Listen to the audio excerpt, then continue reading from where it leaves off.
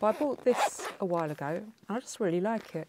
It's just a little tiny practice amp and you can plug your headphones out of it. You can also plumb an MP3 player or your phone into it so that you can practice along with the track, which is really nice, or learn a tune.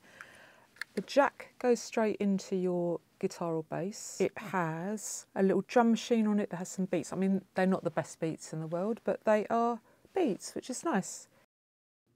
It's got 9 of these little beats on board. They're stored in 3 separate banks. To access the banks, hold down the rhythm button and then push the main power button. You'll hear it bleep once, twice or 3 times to let you know which bank you're in. And then once you're in a bank, just use the rhythm button to toggle between the 3 beats. Anyway, it's a keeper.